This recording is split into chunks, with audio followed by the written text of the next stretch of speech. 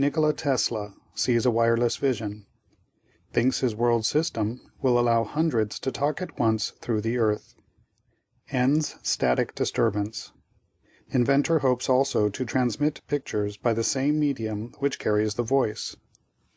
Nikola Tesla announced to the Times last night that he had received a patent on an invention which would not only eliminate static interference, the present bugaboo of wireless telephony, but would enable thousands of persons to talk at once between wireless stations, and make it possible for those talking to see one another by wireless regardless of the distance separating them.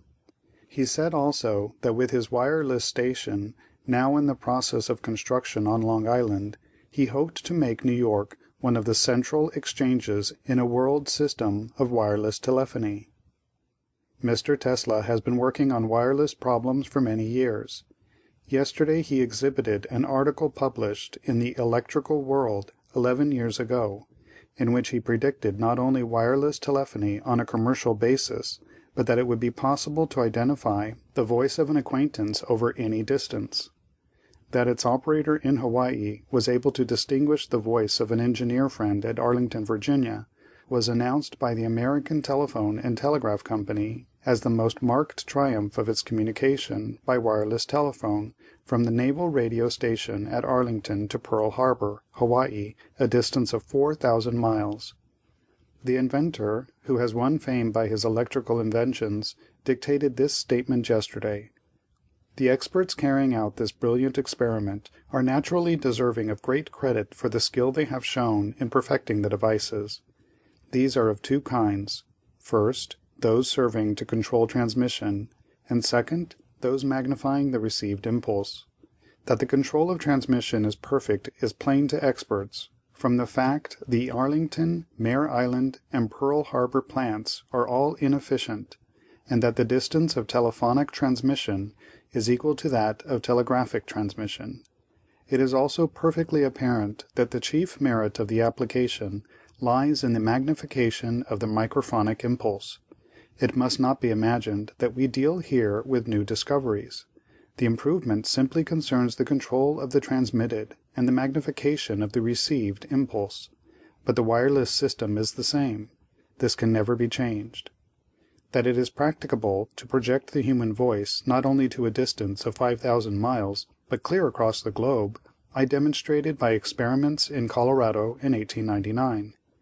Among my publications, I would refer to an article in the Electrical World of March 5, 1904, but describing really tests I made in 1899.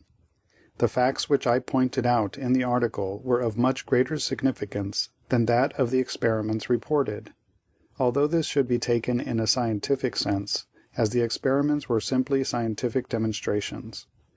I pointed out then that the modulations of the human voice can be reproduced more clearly through the earth than through wire. It is difficult for the layman to understand, but it is an absolute fact that transmission through the earth with a proper apparatus is not more difficult than the sending of a message on a wire strung across a room. This wonderful property of the planet, that, electrically speaking, is through its very bigness small, is of incalculable significance for the future of mankind. These tests made between Washington and Honolulu will act as an immense stimulus to wireless telephony, and would be of much more value to the world if the principles of the transmission were understood. But they are not. Even now, 15 years after the fundamental principles have been demonstrated and the possibilities shown, there are many experts in the dark. For instance, it is claimed that static disturbances will fatally interfere with the transmission, while, as a matter of fact, there is no static disturbance possible in properly designed transmission and receiving circuits. Quite recently I have described in a patent circuits which are absolutely immune to static and other interferences, so much so that when a telephone is attached, there is absolute silence, even lightning in the immediate vicinity not producing a click of the diaphragm, while in the ordinary telephonic conversation there are all kinds of noises. Transmission without static interference has many wonderful properties besides, first of which is that unlimited amounts of power can be transmitted with very small loss. Another contention is that there can be no secrecy in wireless telephone conversation. I say it is absurd to raise this contention when it is positively demonstrated by experiments that the earth is more suitable for transmission than any wire could ever be. A wireless telephone conversation can be made as secret as thought. I have myself erected a plant for the purpose of connecting by wireless telephone the chief centers of the world, and from this plant as many as 100 will be able to talk absolutely without interference and with absolute secrecy. This plant would simply be connected with the Telephone Central Exchange of New York City, and any subscriber will be able to talk to any other telephone subscriber in the world, and all this without any change in the apparatus. This plan has been called my world system. By the same means, I propose also to transmit pictures and project images, so that the subscriber will not only hear the voice, but see the person to whom he is talking. Pictures transmitted over wires is a perfectly simple art practiced today. Many inventors have labored on it, but the chief credit is due Professor Korn of Munich. His apparatus can be attached to a wireless plant, and at any other wireless plant can be reproduced. I have undertaken this in the hope of establishing a service which would greatly facilitate the work of the press.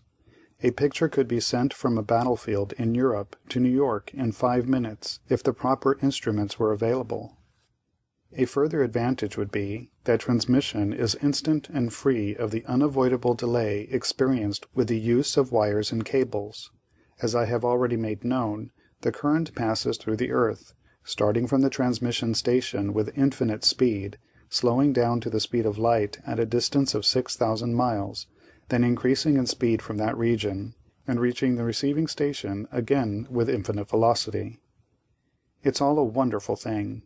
Wireless is coming to mankind in its full meaning like a hurricane some of these days. Some day there will be, say, 6 great wireless telephone stations in a world system, connecting all the inhabitants on this earth to one another, not only by voice, but by sight. It's surely coming. End of Nikola Tesla Sees a Wireless Vision by Anonymous. The New York Times, 3rd October, 1915.